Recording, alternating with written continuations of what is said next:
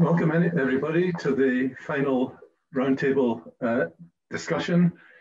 I would ask all the roundtable panel members to put their video on, then we'll be able to see everyone.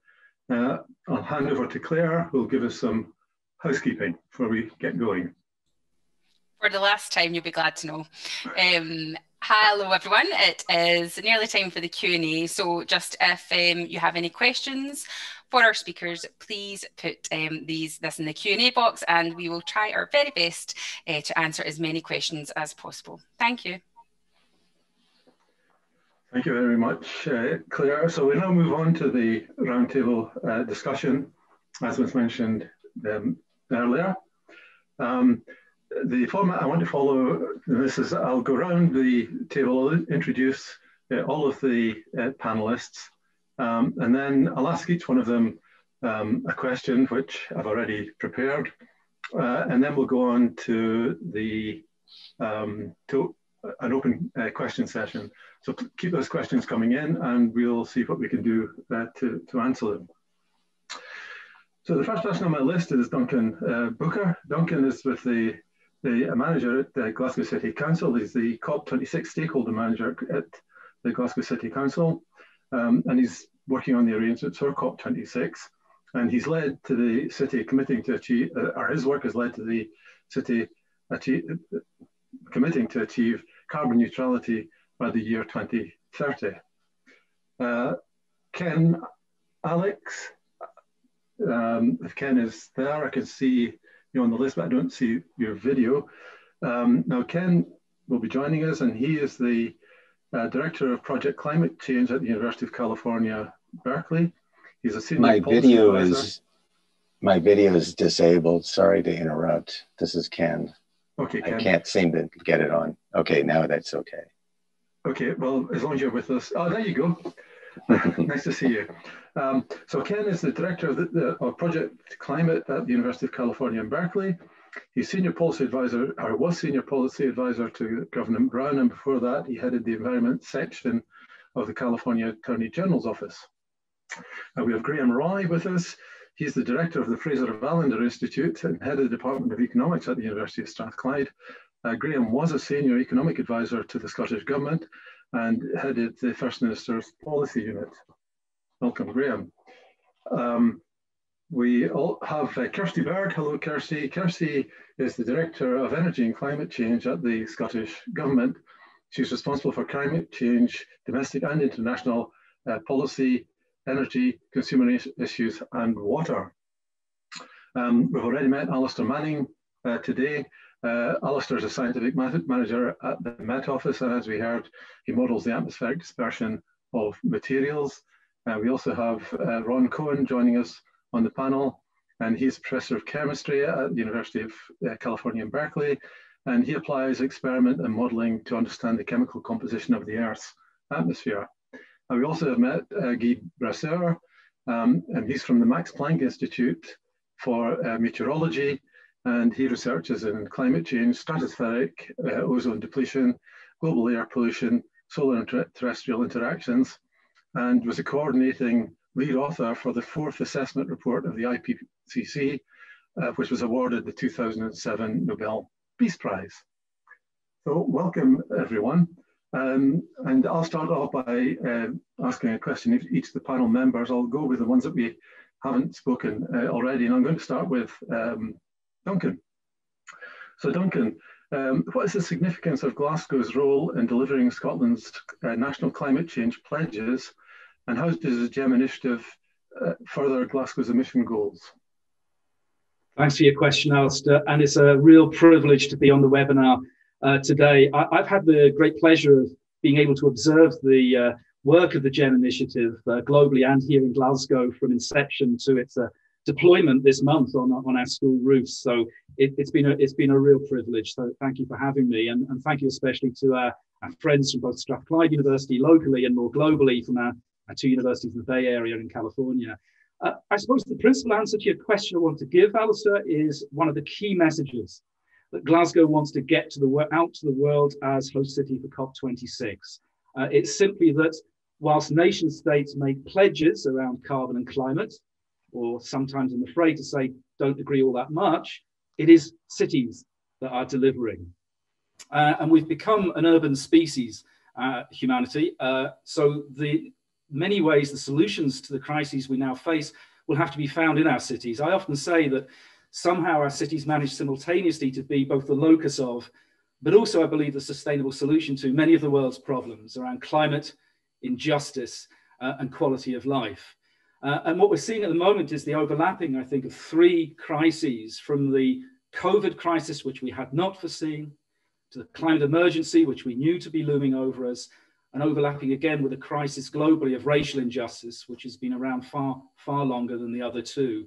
And in many ways, I think it's those town-gown partnerships that Sir Jim referred to in his opening remarks that will help us find some of the solutions to these incredible challenges. I can give you no more profound an example of that tangibly than the fact that the United Kingdom's target year for carbon neutrality is 2045.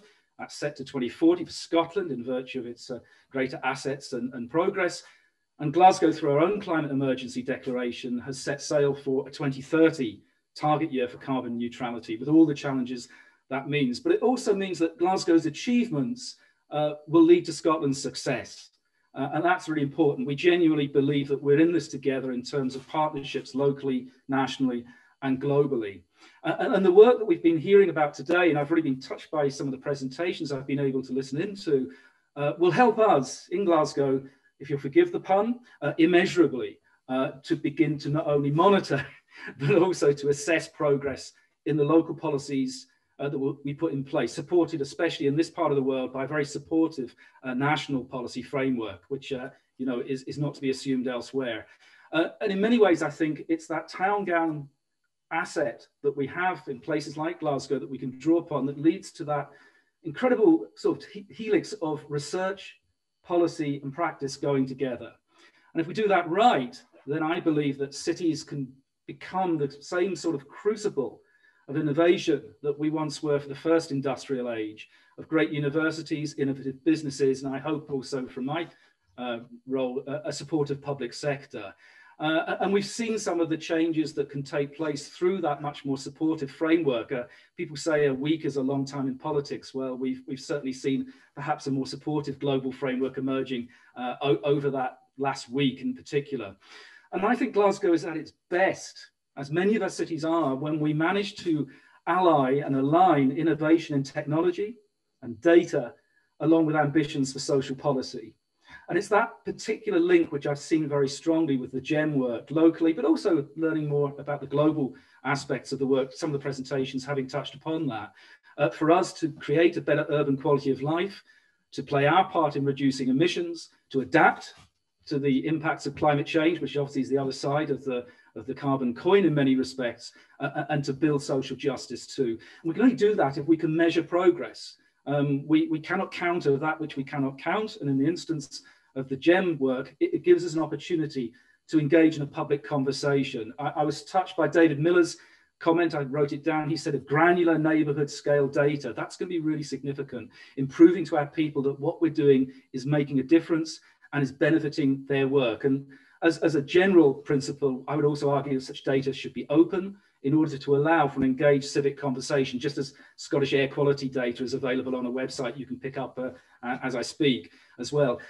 Just finally, one of the things I always say is that to the extent that the spotlight of the world will be upon Glasgow for COP26, so much more so will the gaze of Glaswegians be upon their city. And we need to prove that social justice, a high urban quality of life, and reduced emissions and climate resilient city all go together. And Glasgow, whilst not perfect, is in that respect, I think, ideal as COP host city, because the challenges we have of vacant and derelict land, of a post-industrial legacy, are the same that many of the cities of the world will grapple over. And those cities, some of which are on the call here today, I think are going to be the sustainable means by which we deliver that better future, and also make sure that at COP26 national ambitions can be real, can gain traction and can be delivered on. Thanks, Alistair. Thanks very much, Duncan. That was quite inspirational. Ken, I wonder if I can turn to you now. So Ken, what do you see as the barriers to utilising new low-cost monitoring networks? And how can this information be gathered that be delivered in a way that's most useful to policymakers? Well, thank you, Alistair, and let me echo Duncan's thanks for being part of this. And you've asked me a fairly specific question, so let me give you a fairly specific answer. First, there are a series of barriers to use this information. The first is just getting cities and decision and policymakers up to speed that the potential exists. That is no small thing. I would imagine even in California, in the area where Ron works, very few of the cities, even there, know the availability of some of the low-cost monitors that he's been working on. Second, and I'm sure this is true particularly in some of the developing countries, staffing is a serious issue. All these cities have serious budget problems. Everybody's overwhelmed with COVID and a series of other sets of issues. How do we integrate this information and data into a way and have staff time to work on it? Many of the cities, I think, probably are going to need help with how you place instruments. They need expertise to understand what the value of the instruments is, what it can monitor, and what it cannot. And then I think then we get to a real serious set of issues, the capacity to handle the data and to interpret it, having daily sets of information potentially, understanding what it means, kind of getting signal and noise right. These are serious sets of issues that are going to require some additional resources and help. And then concern about data, what is it going to show? There are serious political ramifications when you determine, for example, that a particular area of the city is being severely impacted by certain types of pollution. What does that mean from a city budget perspective? How do you deal with that set of problems, and how are policymakers going to confront it?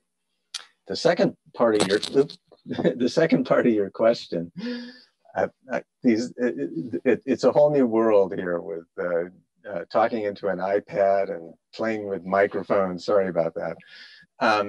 The second part of your question is what information would be useful to policymakers?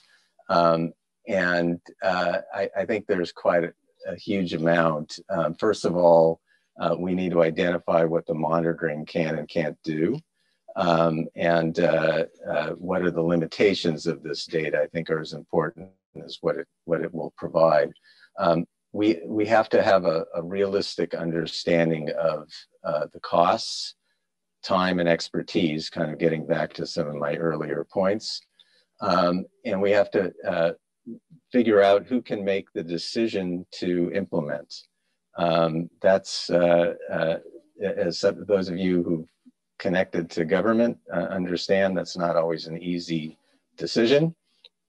And then finally, how does the information help the jurisdiction, and what are the actions that need to follow from that information? These are not easily determined. I think there's a city that Ron has done some work with here in the Bay Area called Richmond. It's got an oil refinery, and it has lots of flaring and air pollution sets of issues. Well, we have a lot of data from that city, and yet it has not always been used in a way that I think a lot of particularly community members and activists would like. It hasn't necessarily reduced emissions to the point that the population is without impacts. So there are challenges. It's the essential piece, of course, is to get the data, to have transparency, to use that as the way to move forward. But then we need to also figure out how we're going to respond and what it means to apply that data. So this is a quick tidbit. I'm sure there's more to say, but with that, I'll send it back to you. Thanks very much for that, Ken. I'd like now to welcome Kirsty. So Kirsty, given your responsibility, what role do you see for cities in reducing greenhouse gas emissions and dealing with the effects of climate change?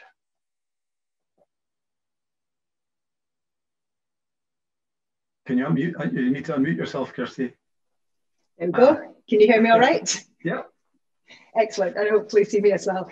I'll answer your question in a second, but like others, I just like to say I am really pleased to be invited along to the panel today. Unlike others, I haven't been involved in GEMM up until now. It is one of the perils of my job and such a wide remit that there's lots of things I should be involved in and know about that I haven't. But I actually unusually have taken the whatever 2 hours we've had now to actually listen to a lot of the presentations, and I have thoroughly enjoyed it. We could end up speaking to a lot of other civil servants in the civil service, and I have learned more today, I think, than I've learned in the last week. So it's actually been great. It's also fantastic to see the collaboration between California and Scotland in this case, and indeed wider partner. It's quite an international crowd here, and it's great actually. We've been collaborating, as the minister said up front, we've been collaborating quite a lot with California. I was speaking to one of the energy commissioners, Andrew McAllister, a couple of weeks ago. We were talking about hydrogen and hydrogen opportunities, because we see a lot of them in Scotland as well. And it's just so heartening, as Mary Nichols said up front, to hear that the conversation in the US, the state level and federal conversations have already started. You know, it's fantastic. It's really good to hear that. The final thing, I will get to the question, promise. But the final thing I wanted to say was I was struck just by some of the presentations of the values of visualizing some of this. I think Ken talked about it. So for policymakers, and when we talk about greenhouse gas emissions, it tends to be at national level, and it's kind of hard sometimes to make it feel very, very real. But when you see it being about a city, you know, in my case, Glasgow, I've just spotted one of your monitors is just up the road, I think at Notre Dame High School. Have I got that right?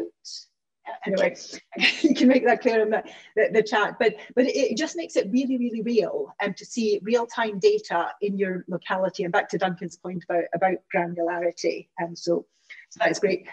Final point I'll say in terms of general points is it just feels like, again, back to the graphics points and the fact that we are, the international collaboration I've seen through today's sessions is there's just clearly such an opportunity to showcase the value of that. This is such a concrete example of that, which I think a lot of people like me coming a little bit new to it will find really inspiring and interesting. So we should just think about, I'm sure you are thinking about this, how we showcase that. Back to your exam question. So what's the role of cities in reducing greenhouse gas emissions and dealing with the impact of climate change? So cities clearly have a huge role to play in terms of the action they take to mitigate greenhouse gases. I think Duncan put it well by pointing out that the cities have really early greenhouse gas emission dates in Scotland, 2030. There's a nice competition going on amongst our cities, indeed, particularly tense between Glasgow and Edinburgh, which is good to see. I'd written a line saying, in Scotland, cities account for X% of Scottish emissions, and I asked my team to fill it in. And in the time I gave them, they couldn't actually do that.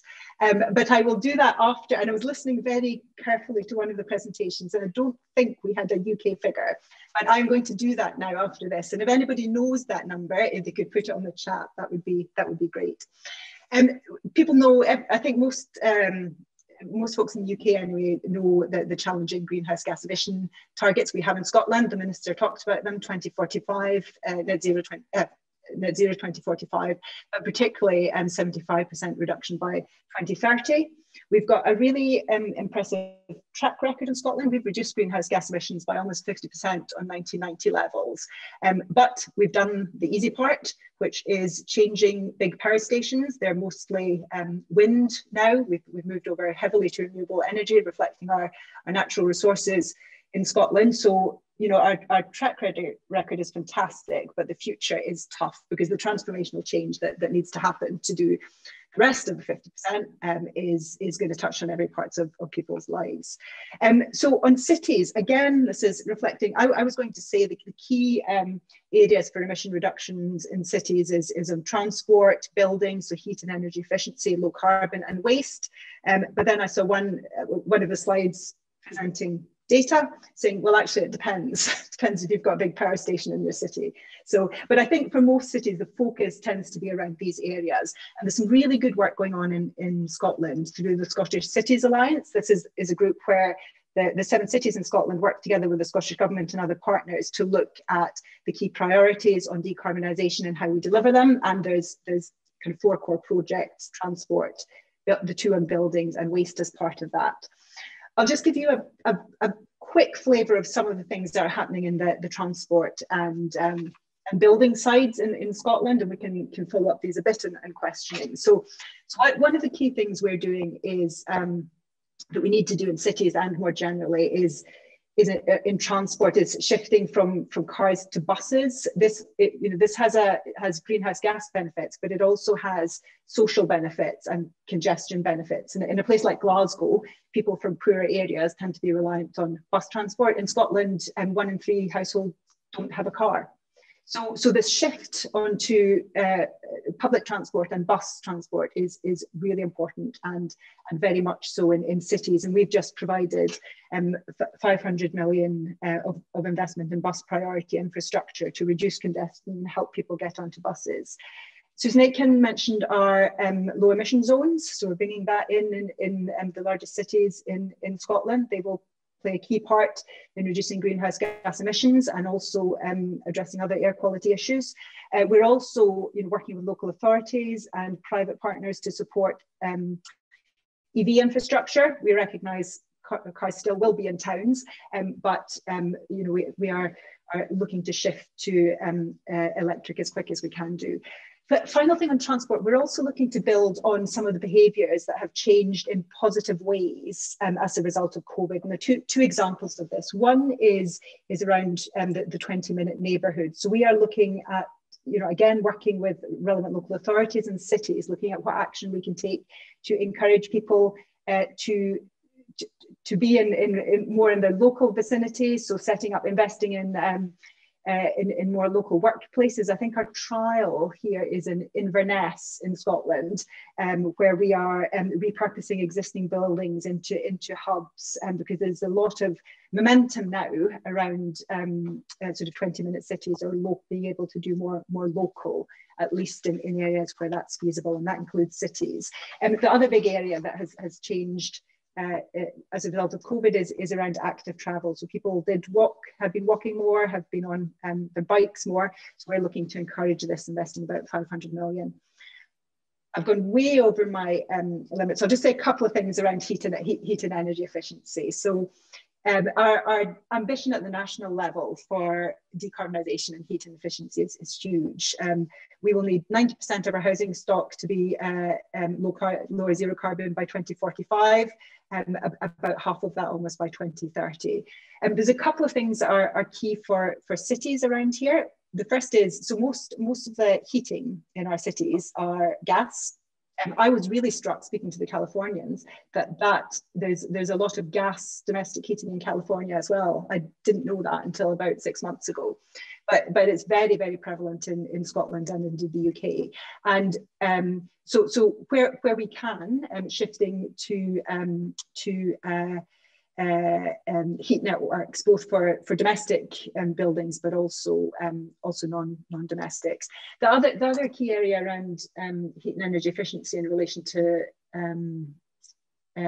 cities is the work we've been doing with them on local heat and energy efficiency plans, so that cities and other local authorities are making plans for their areas which they know best about which are the appropriate areas for things like district heating, where do we target energy efficiency measures first, so that cities And I guess I'll maybe try and finish on this point actually. Cities have, as Duncan said, an incredible convening power.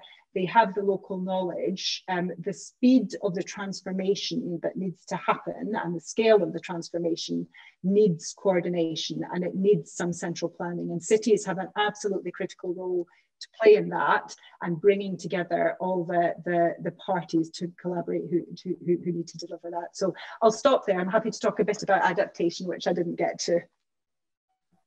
Steve, thank you very much. That was a really very interesting and comprehensive answer. You've probably been spending too much time with politicians not answering the question at the beginning, but never mind. One of the points that you did raise, which Kirsty and I spoke the other night, and she said, well, where did this California link develop? And what I didn't say to Kirsty, but what the genuine answer is, well, you've got to go back to 1977 when I spent over a year there, made relationships and links. And I actually think this is really important in terms of people communication, people knowing one another, and exchanging ideas. It's one of the very unfortunate consequences of our inability to travel these days, so that we actually go and meet people in person, build up relationships. I'd like now to move on to Graham Roy. Now, Graham is an economist, so we'll ask an economics question. So Graham, what impact do climate policies have across economic sectors, and how can economic models aid in determining the efficacy of climate change policies? Thank you, Alistair, and thank you very much for the invitation to come along and speak tonight. And I like the way you introduced me as an economist. I thought you were going to ask me to apologise. But so a few things. I mean, Duncan's already touched on this, I think, where the importance of economic policy is not just seen around climate change at a national level, but also a local and a subnational level as well. And that's where I think, particularly our interests get really involved around all of this. And where I think it's really important is the importance of thinking about how, yes, these are important climate change issues and these are important things to do for the planet as a whole, but actually there's important economic implications of this, and not just seeing this as economic cost, but actually an economic opportunity. And some of that's about how state policies and local policies can almost kind of have a role looking at the sectors at the coalface of, pardon the pun, around tackling climate change. So in the Scottish context, things like the transition away from carbon and North Sea oil into renewables, but also crucially, particularly for cities like Glasgow, is about thinking about how the sectors that you might not naturally think immediately being at the front end of the change to climate change are absolutely crucial to supporting that journey. So how do we get all businesses, how do we get all aspects of our economy moving in the direction of shifting towards low carbon, and whether that be in terms of their supply chains, whether that be in terms of the way they engage with their customers and move their workforce around, thinking all of that through is absolutely crucial, I think, to really understand how we can not just see climate change and the challenges, but actually the opportunities that come in for that. And that's where that alignment of national policies through to sub-state policies, right the way through to local policies, gives a real opportunity. And places like Glasgow, I think I've got so much to gain from the opportunities about how we shift through to tackling climate change and the opportunities that come from a low carbon economy and all of that. I think that's where, again, where economic modelling becomes absolutely crucial to all of this, because it helps us understand these linkages between what's happening in the environment and what's then happening in the economy. So we can look at things like, well, what happens if we have shocks to the natural environment? How might they impact through in terms of the economy? We've always understood that shocks outside the economy could have impacts. I think one lesson from 2020 is that we're now much more acute to factors outside our day-to-day economy causing mayhem to our economic structures, whether that be through public health, but through environmental health too.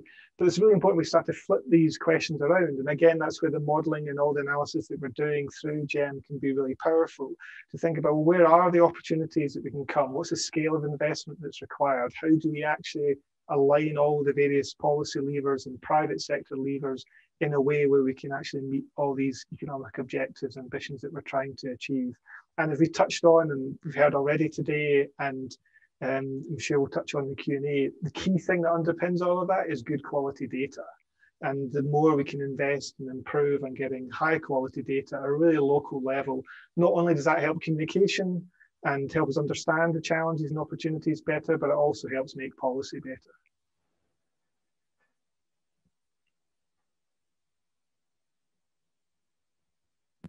Thank you for that. I'm also trying to get used to the technology and using an unusual computer. So thanks very much for that, Graham. Alistair, maybe I can turn to you now. Thanks for your talk earlier. I suppose the question that was going through my mind really was, do we really need a dense network of sensors to identify sources of greenhouse gases? And how useful is it to attribute greenhouse gases to particular sources? Thank you very much. Well, I'll be very brief because obviously I had a big slot of time earlier. Just to say really that it certainly will be incredibly useful to be able to attribute greenhouse gas emissions to specific sources and sectors of the economy. We really need to know where, when and why emissions occur in order to be able to address them, so we can understand how to tackle the emissions, why they're occurring. So given the current network of sensors across the UK, which is what I'm more familiar with, it is possible to attribute for a limited number of gases, not CO2 at the moment, I would say.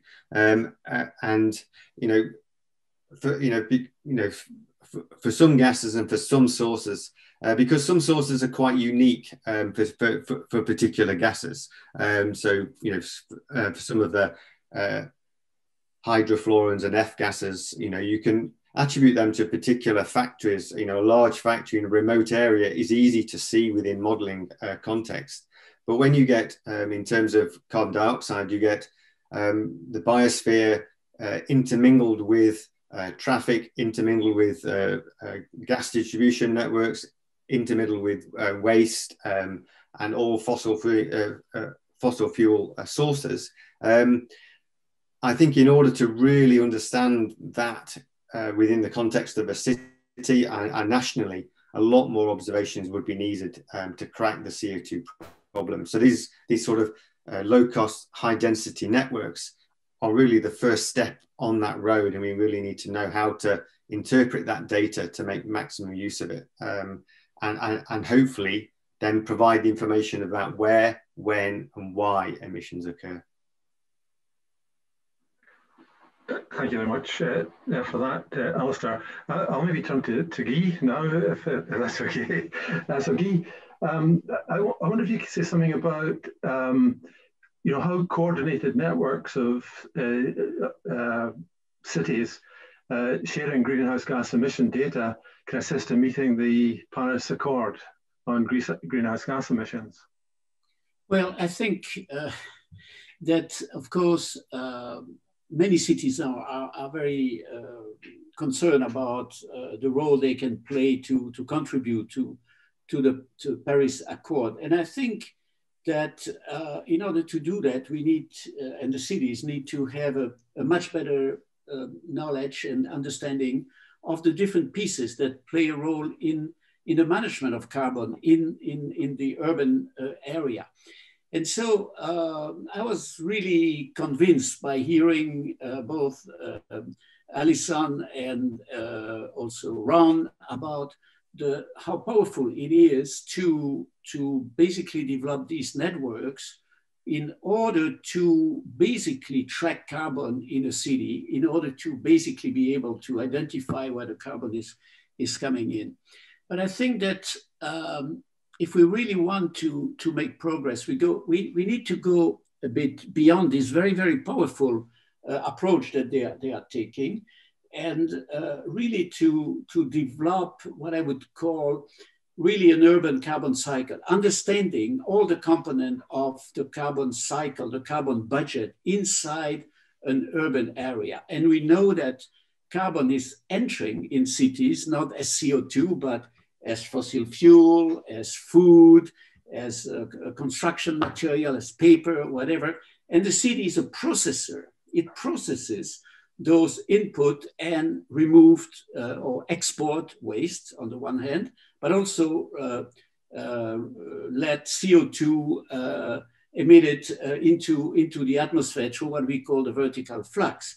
And so it seems to me that in order to be able, of course, to take the most powerful action that will bring us to conditions close to what COP requires, an understanding of this entire budget and how it functions is crucial. And so measurements, of course, help, but we need to be as integrative as possible. And I was happy to listen earlier to the presentation by Lucy Rutira, who was really saying, what we need is observations, but also we need a priori emission inventory that need to be put together. We need models to digest the information that we get from the experimental side. And then we need, of course, to compare what happens between cities to see what actions are the most appropriate. So the networking development is very important. I would add that in addition to the monitoring, the constant monitoring, having once in a while intensive field campaign to see, for example, what are the plumes that get out of the city, how much CO2 is exported is important. And because the city plays such large role into the emission on the global scale, having those information, not just in Glasgow, but in many cities of the world, and Glasgow can be, of course, a wonderful, like Berkeley is already, a wonderful example or kind of show the way to other cities. That would be, of course, extremely useful to get, to put the city, the contribution of the city into a global perspective that allows us to really understand local budget and how the local carbon budget affects the global budget of CO2. Thank you very much for that, Guy. And the final contribution from this first initial question of the roundtable panel, I'll turn to Ron now. Ron, we've heard a lot about the technology today, and one of the barriers traditionally has been the cost of sensor networks. I wonder if you could say a bit more about the cost. You touched on this a little bit in your talk, but also the trajectory that we might be on in terms of the costs. So I put some numbers in my talk, but let me try to just put that in context. So I think you could blanket a city in sensors about every 2 kilometers for roughly the same cost as one air quality monitoring station in that city. So lots and lots of cities have 6 or 8 air quality monitoring sites. So for a small fraction of that capital investment, you could blanket a city in these sort of low cost dense networks. But as we've heard in this conversation already, the measurements themselves are a small piece of the total cost of using those measurements. And so we heard about the educational component of, what are we going to, we've put in here in California and in Glasgow, we're going to put the measurements on the rooftops of schools. So we have an opportunity to use those observations to inspire the next generation of students who might be thinking about this. That won't happen with people who are passionate about teaching. And we heard a lot about communication between the scientific observations and people who are thinking about economics and policy. And that won't happen without people who are passionate about translating the numbers at each location into information that's useful to someone who's making a choice between 2 alternative policy.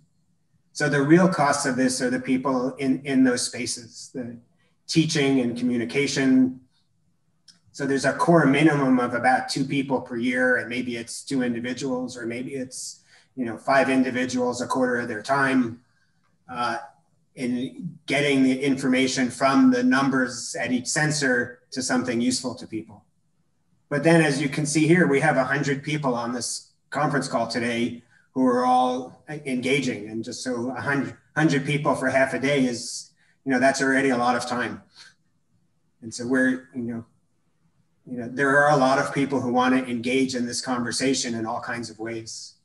And so I think, that will be the real cost, and the real opportunity is how the measurements and our ability to communicate about those measurements allow people to do their work differently and better and bring their energy from their part of the conversation together in new ways. So, let me just remind you a couple other things. Why cities? Right now, about half the people on our planet live in cities. If it's not half today, it's half in the next 10 or 15 years.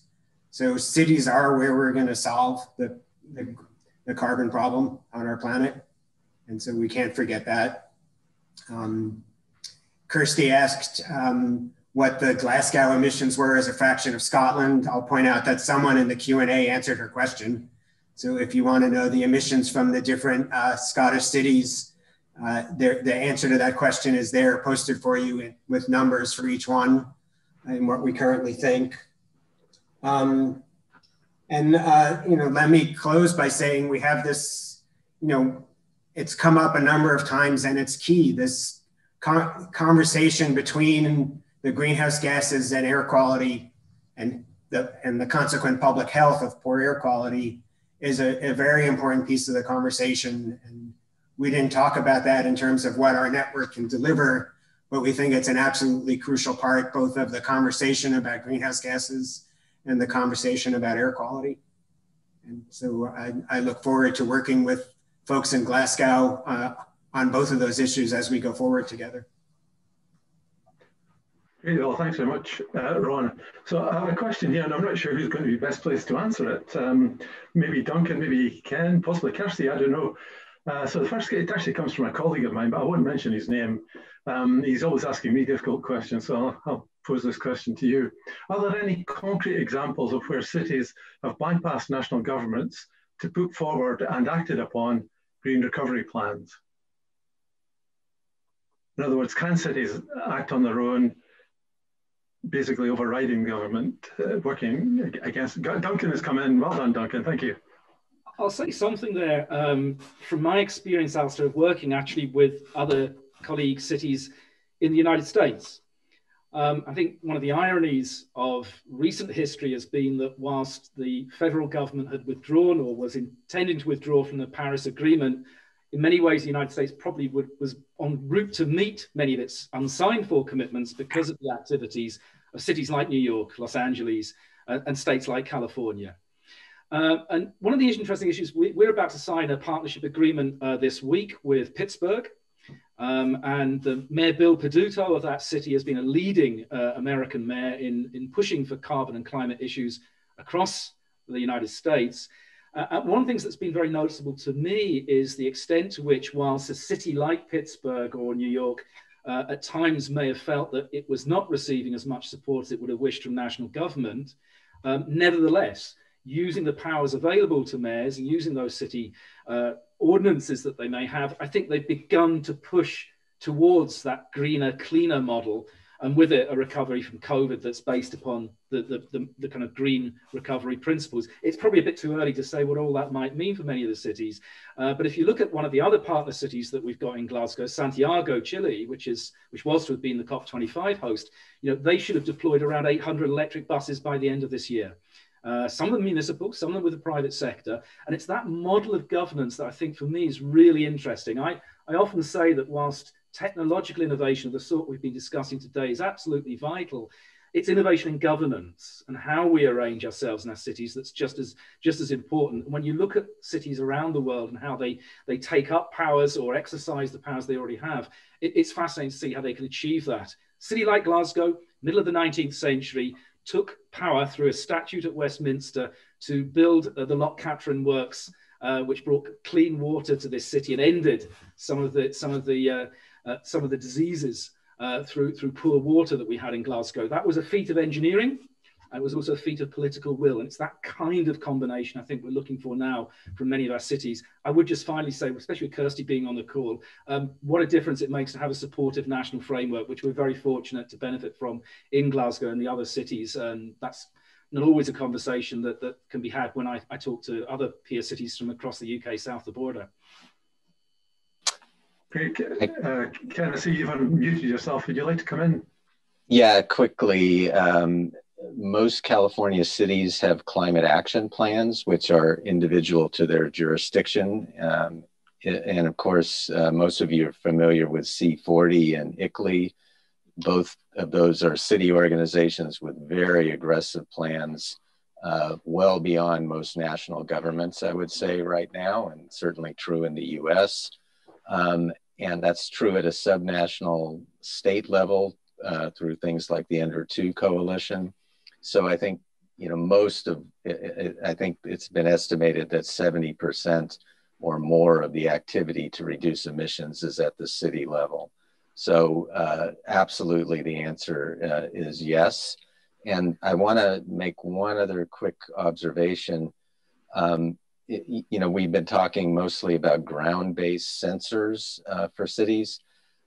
California is engaged with Planet Labs, private company, and JPL, Jet Propulsion Lab, which is part of connected to NASA, for a satellite program, which should be up and running with low orbit satellites in about 18 months or so, which will generate point source data for methane emissions, and apparently can also do something similar things with CO2. So if you start to combine these two sets of networks, cities are going to have a huge amount of data to be able to take some very specific action. So I wanted to get that into the mix as well. Thanks very much. If there's no one else wants to come in on this question, I do have another one here. And again, I'm not absolutely sure who's going to be best placed to answer this one. This is to do with imported goods and services. So I think the notion here is that you know, cities may be importing a lot of material, but there's a lot of greenhouse gas being generated to create these goods and services. So the question is, are you aware of whether imported goods and services, in addition to direct energy consumption, impact on greenhouse gas emissions? And are you aware of any cities monitoring this aspect of the city impact on the environment?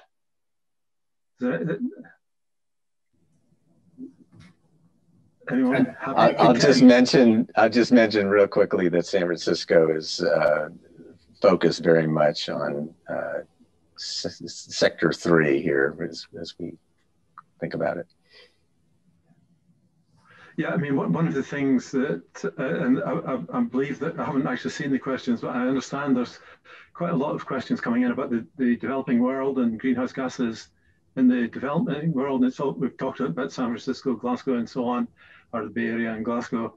But clearly, there's a lot of greenhouse gases being generated in developing countries. And I wonder if anyone's got any thoughts on the kind of monitoring that might be happening there, and whether the kind of low-cost technologies we're talking about here today would be appropriate.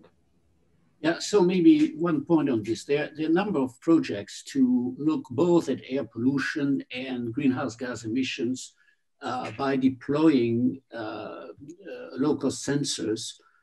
For example, one of the projects that I'm involved in by the World Resource Institute is to look at cities in the developing world, in particular India, also Africa, and so on.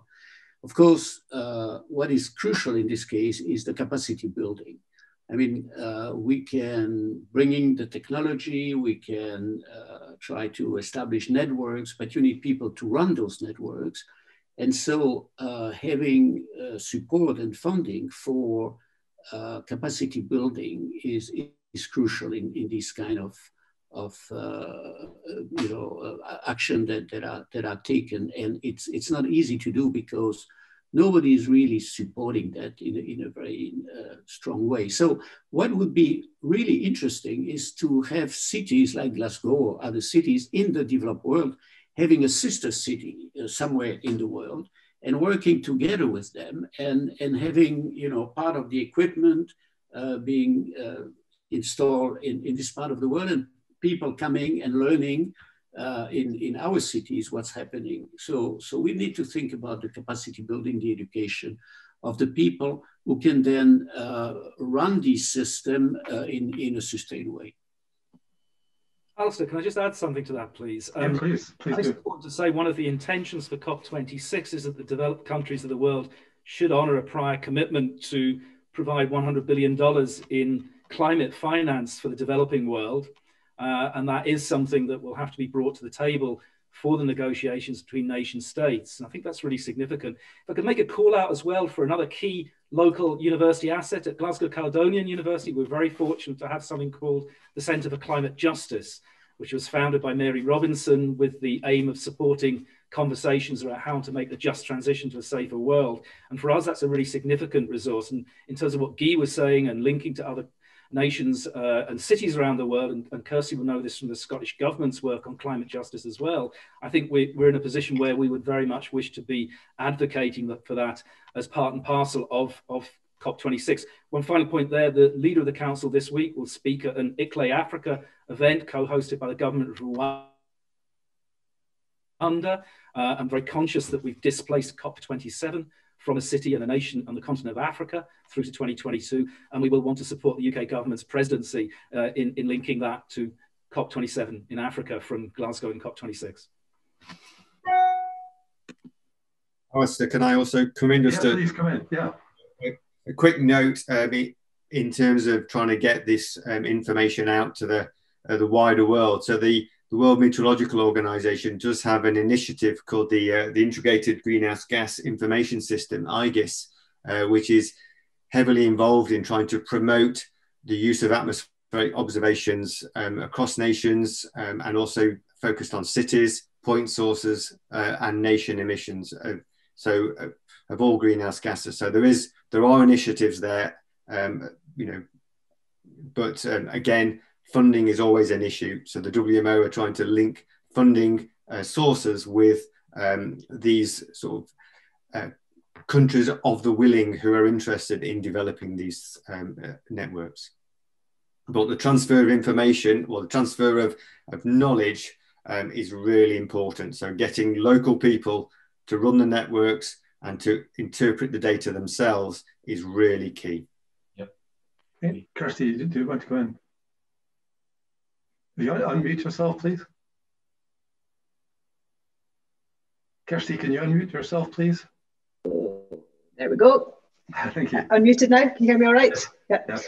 So just echo Duncan's point around climate justice and the importance of that to the Scottish Government and Scotland. So we were, I think, one of the first governments to set up a climate justice fund that directly supported people in developing country. And some of that is around capacity building. I don't think on measurement, but to be able to manage and adapt to climate change, because we all know the impact that has on developing countries is much bigger than in developed countries, and it impacts the most vulnerable. So, and I must say, I was really struck by the idea of working with cities in developing countries. So in Scotland, we've got a number of historical partner countries. We tend to focus in Africa, countries like Malawi that we have long historical ties with. We're actually doing quite a lot of capacity building in the water sector with them to help identify water resources which will need to be managed better. I mean, it's a different sector, but I think it's just another example of where you can, triangulate and actually do exactly what Duncan is talking about, but with these parties is bringing in and supporting developing countries to measure and manage the impact on their cities. Thanks so much for that, Kirsty. Stimulated a lot of interesting discussion. We have another question here, which I guess is probably either directed at Ron or possibly Guy. And this is about extending the greenhouse gas measurement capability to include community science participation, like the Purple Air Network. I mean, is that feasible, possible, desirable? So, Ron, you might want to answer that, but let me just tell you that in Germany, where I'm sitting now, there is a large network that's a good example of citizen science about aerosols, which are, one of the pollutants, also have some impact on the climate forcing. And so they are, it was very interesting because some of the people didn't really believe the quality of the data coming up from government institutions, med services, etc. They wanted to measure themselves. But more importantly, it was also to push people to become aware of the problem, interested in the problem. And you have now thousands of people who have on their house or in their garden or near where they live, they have a sensor that they build themselves to learn really what a sensor is. So it's mostly an educational purpose. This network started in Germany, I think in Stuttgart, is now European-wide, and they have stations now installed in the US and other places. So it seems to me that, you know, we might not gain scientifically much more than what we already know, although that's to be proven, but it is a big exercise if you want to become aware, to become engaged in this, and to train a number of people in becoming really aware and concerned about the problem. And they discover a lot of things by doing their measurements. It's a group of people, there's a community building. Citizen science is going to grow very much. It's very important already in Europe, but it's coming everywhere in the world. And so I think it's important. Yes, I'll just reiterate that. I think, you know, here this small company, Purple Air, which has connected itself now to one of the weather companies, is selling aerosol sensors at a price point where thousands and thousands of people are putting them in their homes. And every time we have a major fire in California, more show up. In the last set of fires, 3 people on my street added a Purple Air sensor. So the density of those is now, you know, where our dense network for CO2 is every 2 kilometers, these aerosol sensors are probably every 1/10 of a kilometer. So you get, you know, an immediate complete map. I live at the top of a hill at 400 meters. When the smoke was coming over the hill at the top of at the 400 meter point, we were in the smoke layer, and people down at sea level were in clean air. So you see all kinds of details that you couldn't possibly get with a widely spaced network. And it's really, it's bringing people a connection to the air around them in a way that's fundamentally different that you can only get when you have a detailed map or a comprehensive satellite picture. It's like the evening news where you can see the clouds go by all day. You can now see that in what's otherwise invisible gases. And those kind of images are going to change how we engage with the air. And I hope that we get to that point for CO2. We're not there yet, but there will be strong synergies between what we do with, you know, what we're calling a dense network every 2 kilometers and the much, much denser networks of what we can do for aerosol today, because the aerosol sensors are so much less expensive. A good aerosol sensor, the key part is $20. Great. I've got a question for Graham. This is a question from me, Graham. You'll be glad to hear. So, Graham, we've heard about the cost of the implementing a dense sensor network for cities. What would you argue is the economic upside of that investment? What are the economic benefits of installing something, of monitoring your greenhouse gases and controlling and perhaps reducing your greenhouse gases?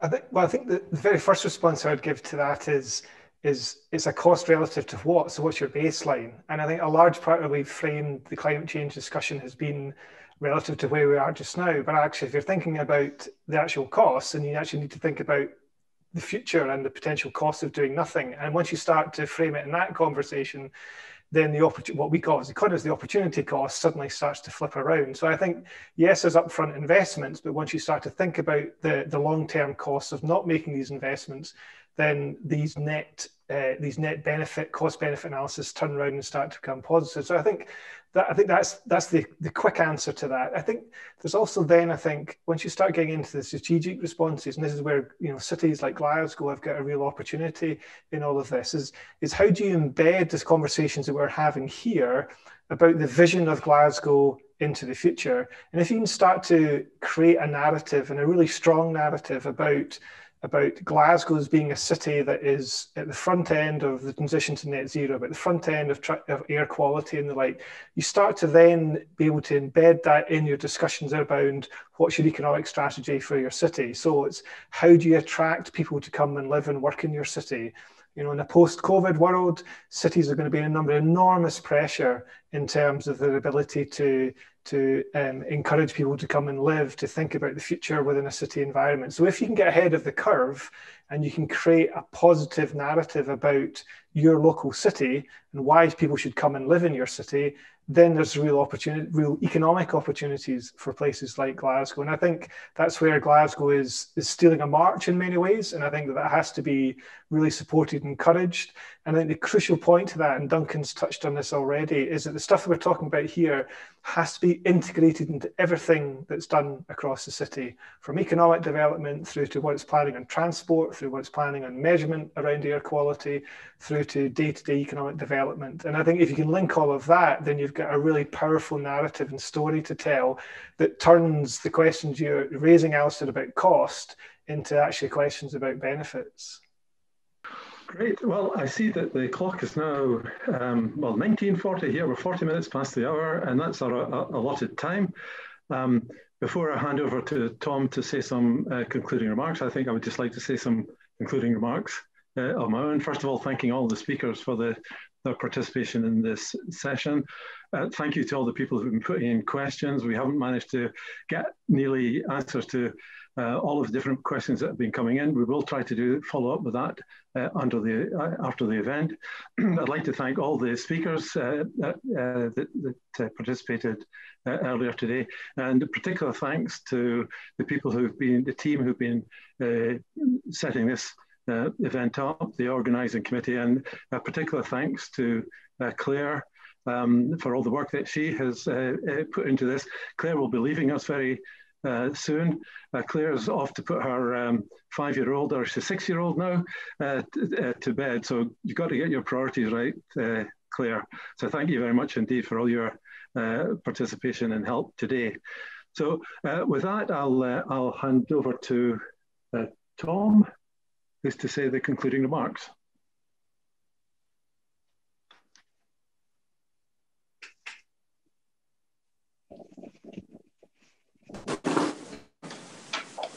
Hello, Tom. Oh, yeah, Thomas just said, hope to see you all in person a year from now.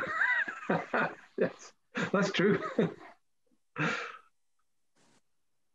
I don't know what's happened to Tom.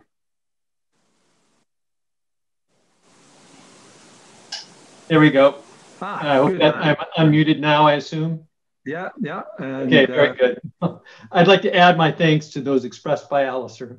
Tom, and in particular, I can't see you, Tom. Tom, can you put your video on?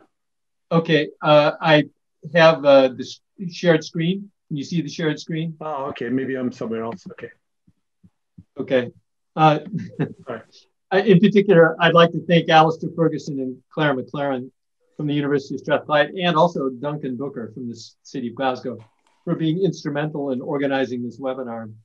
Okay. I don't know about all of you, but I'm very much looking forward to next year. Hopefully we will all meet in person in Glasgow next November, and we will hear about meaningful progress we have made toward meeting the goals of the Paris Accord. I believe we can achieve these goals by working together to determine the best path forward to reduce greenhouse gas emissions and address the additional challenge of improving urban air quality. I assure you that the members of OSA and AGU are committed to supporting you in the challenging years and decades ahead by supplying the information you need to make informed decisions. We are eager to hear from you how we can help. If you are interested in further information about the GEMM initiative and the Urban Greenhouse Gas Program, please contact us at gemminitiative@osa.org. Thank you for your time today, and I hope you and your colleagues and families all stay safe and healthy. Thank you again. Right, thanks very much, Tom, and goodbye, everyone. Safe travels, wherever you are.